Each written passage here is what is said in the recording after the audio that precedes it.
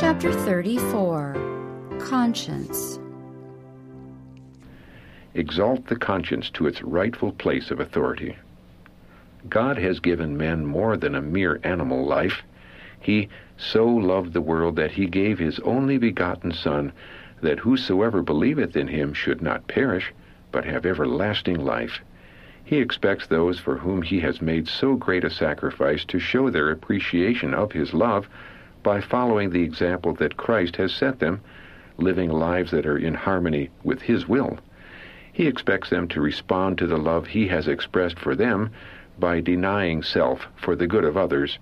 He expects them to use the powers of mind and body in his service. He has given them affections, and he expects them to use this precious gift to his glory. He has given them a conscience, and he forbids that this gift be in any way misused. It is rather to be exalted to the place of authority to which he has assigned it. Control conscience and cultivate an amiable disposition. We should all cultivate an amiable disposition and subject ourselves to the control of conscience. The Spirit of the truth makes better men and women of those who receive it in their hearts. It works like leaven till the entire being is brought into conformity to its principles. It opens the heart that has been frozen by avarice. It opens the hand that has ever been closed to human suffering, and charity and kindness are seen as its fruits. A pure conscience, a wonderful acquirement. A conscience void of offense toward God and man is a wonderful acquirement. Rejecting conscience is a fearful danger. Day by day, men and women are deciding their eternal destiny. I have been shown that many are in great danger. When a man will do or say anything to gain his end, nothing but the power of God can save him. His character needs to be transformed before he can have a good conscience, void of offense toward God and man. Self must die, and Christ must take possession of the soul temple. When, by rejecting the light that God has given, men abuse and trample upon the conscience, they are in fearful danger. Their future eternal welfare is imperiled. Satan attempts to drown conscience. Satan uses his influence to drown the voice of God and the voice of conscience, and the world acts as if under his control. Men have chosen him as their leader. They stand under his banner. They will not come to Christ that they might have life. Infatuated with schemes for pleasure and amusement, they are striving for that which will perish with the using. One wrong step changes a life. The removal of one safeguard from the conscience, the failure to do the very thing that the Lord has marked out, one step in the path of wrong principle, often leads to an entire change of the life and action. We are safe only in following where Christ leads the way. The path will grow clearer, brighter and brighter, unto the perfect day. Violated conscience is weakened. A conscience once violated is greatly weakened. It needs the strength of constant watchfulness and unceasing prayer. Violated conscience becomes unreliable. He who, after hearing the truth, turns from it because to accept it would retard his success in business lines, turns from God and the light. He sells his soul in a cheap market. His conscience will ever be unreliable. He has made a bargain with Satan, violating his conscience, which, if kept pure and upright, would have been of more value to him than the whole world. He who refuses light partakes of the fruit of disobedience, as did Adam and Eve in Eden. Loss of conscious integrity paralyzes energies. When you lose your conscious integrity, your soul becomes a battlefield for Satan. You have doubts and fears enough to paralyze your energies and drive you to discouragement. When the favor of God was gone, you know that some of you have tried to supply the place and seek compensation for the loss of the Holy Spirit's witness that you are a child of God in worldly excitement, in the society of worldlings. Violated conscience becomes a tyrant. Conscience violated becomes a tyrant over other consciences. Satan controls the conscience numbed by alcohol. The drunkard sells his reason for a cup of poison. Satan takes control of his reason, affections, conscience. Such a man is destroying the temple of God. Tea drinking helps to do this same work. Yet how many there are who place these destroying agencies on their tables, thereby quenching the divine attributes. Diet affects conscience. Gross and stimulating food fevers the blood, excites the nervous system, and too often dulls the moral perceptions so that reason and conscience are overborne by the sensual impulses. Health and conscience. Health is an inestimable blessing, and one which is more closely related to conscience and religion than many realize. It has a great deal to do with one's capability. Every minister should feel that as he would be a faithful guardian of the flock, he must preserve all his powers in condition for the best possible service. Conscience effective agent in restoring health. If you are burdened and weary, you need not curl up like leaves upon a withered branch. Cheerfulness and a clear conscience are better than drugs and will be an effective agent in your restoration to health. Possible to be conscientiously wrong. The idea is entertained by many that a man may practice anything that he conscientiously believes to be right. But the question is, has the man a well-instructed, good conscience, or is it biased and warped by his own preconceived opinions? Conscience is not to take the place of, "Thus saith the Lord." Consciences do not all harmonize and are not all inspired alike. Some consciences are dead, seared as with a hot iron. Men may be conscientiously wrong as well as conscientiously right.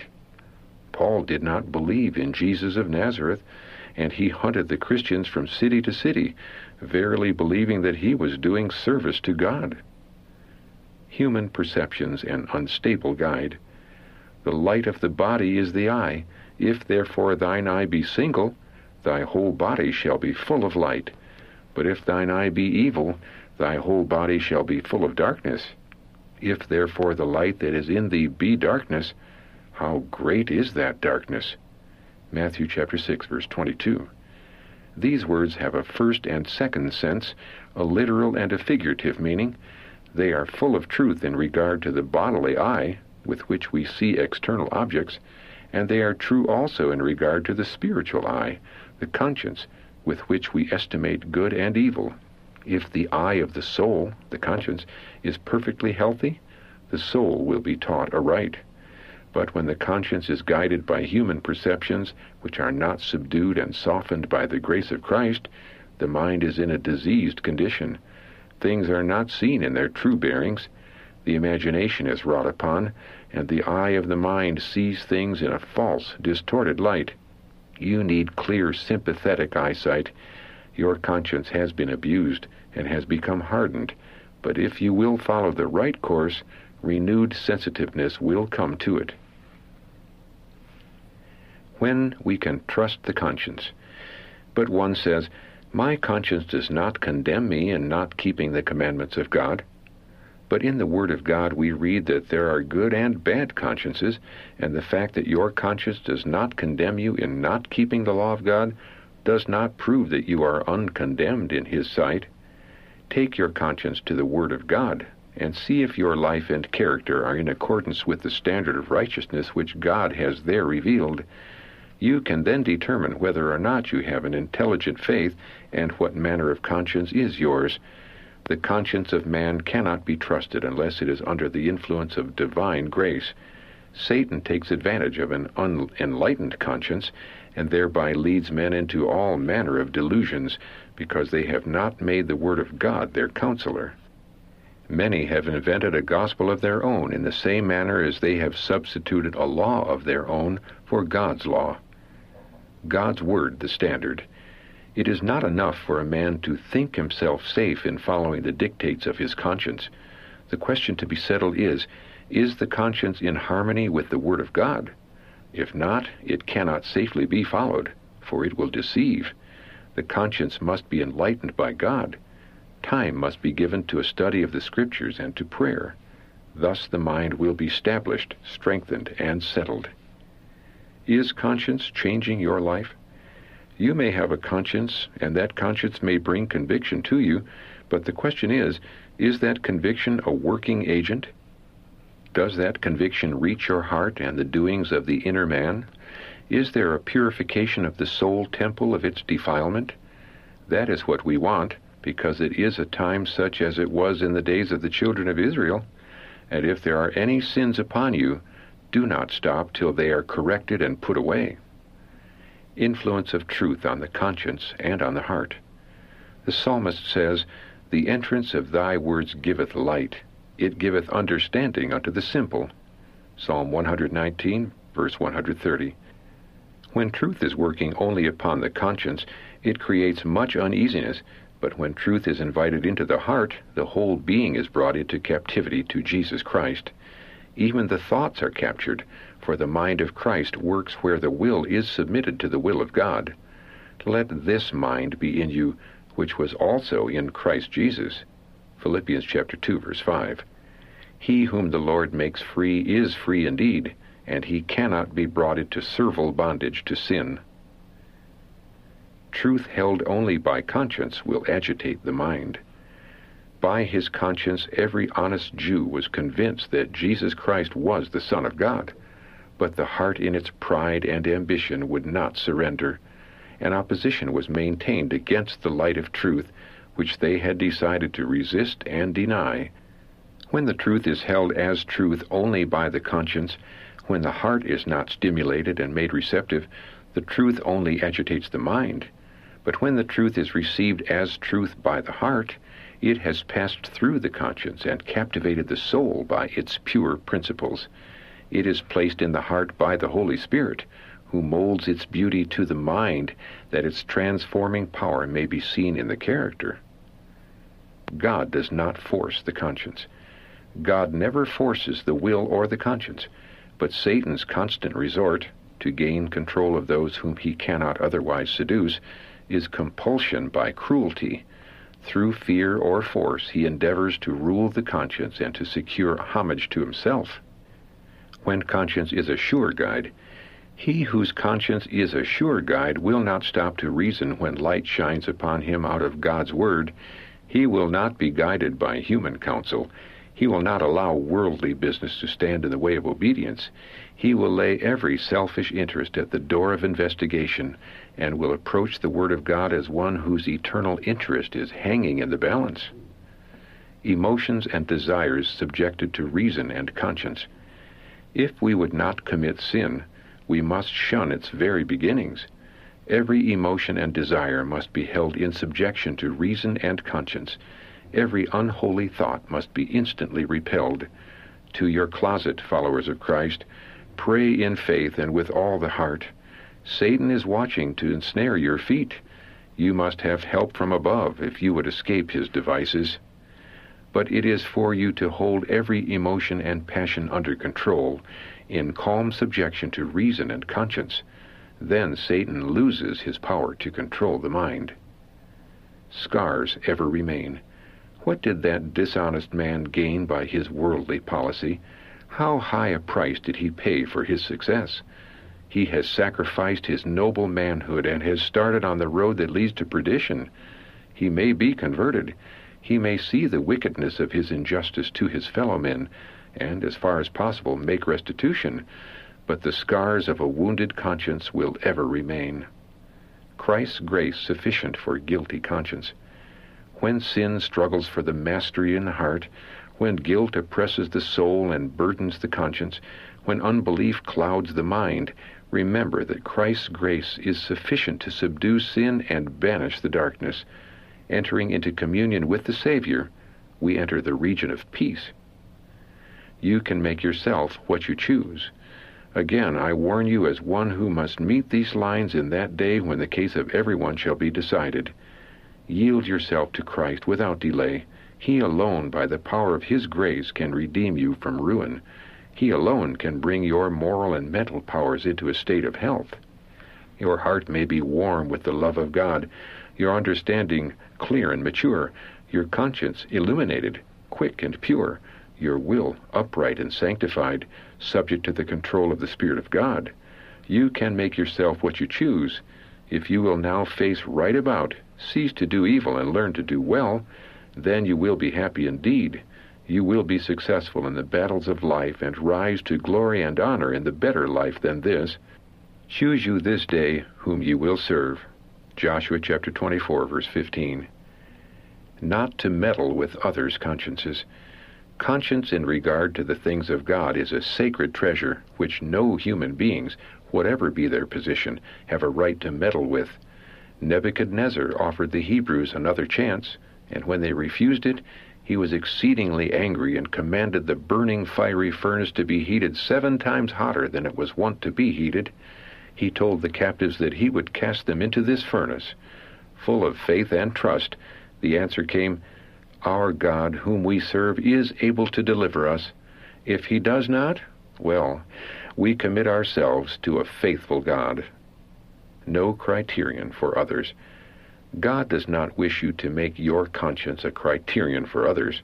You have a duty to perform, which is to make yourself cheerful and to cultivate unselfishness in your feelings until it will be your greatest pleasure to make all around you happy. Parents to help children to preserve a clean conscience. I am instructed to say to parents, do all in your power to help your children to have a pure, clean conscience. Teach them to feed on the Word of God. Teach them that they are the Lord's little children. Do not forget that He has appointed you as their guardians. If you will give them proper food and dress them healthfully, and if you will diligently teach them the Word of the Lord, line upon line, precept upon precept, here a little and there a little, with much prayer to our Heavenly Father, your efforts will be richly rewarded. Conscience to be cleansed. Every room in the soul temple has become more or less defiled and needs cleansing. The cobwebbed closet of conscience is to be entered. The windows of the soul are to be closed earthward and thrown wide open heavenward, that the bright beams of the Sun of Righteousness may have free access. The memory is to be refreshed by Bible principles. The mind is to be kept clear and pure, that it may distinguish between good and evil.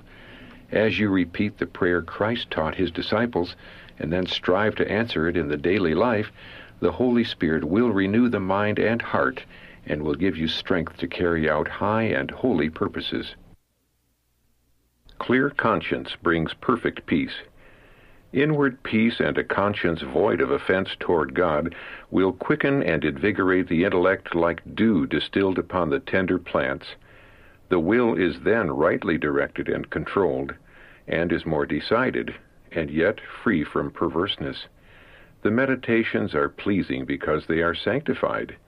The serenity of mind which you may possess will bless all with whom you associate. This peace and calmness will, in time, become natural and will reflect its precious rays upon all around you, to be again reflected upon you. The more you taste this heavenly peace and quietude of mind, the more it will increase. It is an animated, living pleasure which does not throw all the moral energies into a stupor, but awakens them to increased activity. Perfect peace is an attribute of heaven which angels possess. May God help you to become a possessor of this peace.